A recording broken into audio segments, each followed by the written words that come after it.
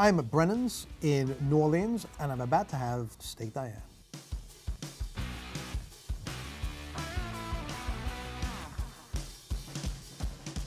This is quite unique, tableside service. I mean, obviously it's something that traditionally in America has always been part of fine dining, but really lost currency by like the 1980s, right? It really has. I mean, I think chefs have always taken care in their food, but as menus have gotten a little bit smaller, they want to have more control over the food and what the guest is dining.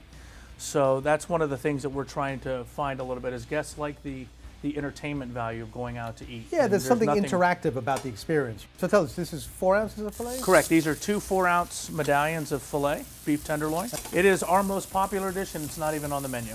Oh, is that right? This is an off-the-menu item? This is an off-menu item. Wow, but people, obviously the reputation precedes it. Yes. Is it also one of those instances where somebody sees it cooking across the room and like... You see it and you certainly smell want it. I mean, right? Between this and Bananas Foster, you know you're in Brennan's with all the smells in the room. Getting those dark caramelized... Absolutely. Get you a nice crust so you get the different textures. You get the softness of the tenderloin, but also you get a little bit of that crust for you.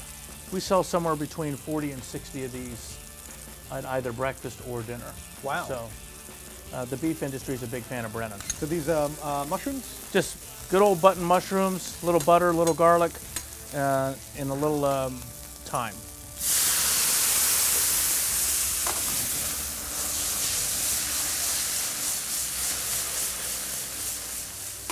I think those are the most special effects we've ever had on the meat show. This is the steak Diane sauce. It's the traditional red wine and veal. So supposedly named after the Roman goddess Diane? Correct, goddess of the hunt.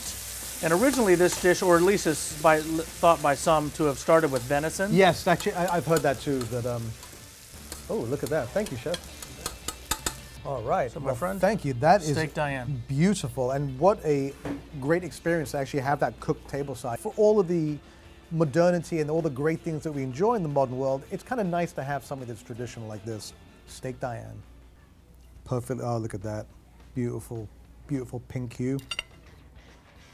God, that flavor. I mean, I'm not the biggest Filet Mignon fan, to be honest, but when you give it such a viscous and obviously flavor imbued sauce like this, it doesn't really matter so much. But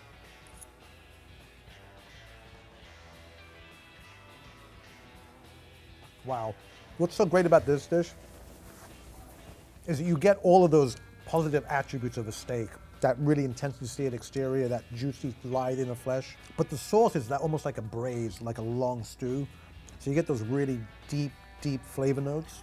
There's a real nuttiness there. And there's also this sweetness, and that's the veal stock.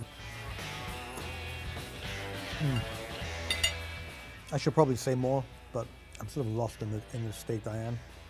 I'm tongue-tied. If you've never had tableside service, I highly encourage it. It really is part of the hospitality of fine dining. So I'm glad that it's here at Brennan's. I encourage you highly to come down here. The eggs saussade is a great way to start the meal. Steak Diane is a great way to finish the meal. For more Meat Show NOLA, click here now, and I'll see you on the next episode. I'm here at Stone Barn Center for Food and Agriculture, and we're going to find out about heritage breed turkeys.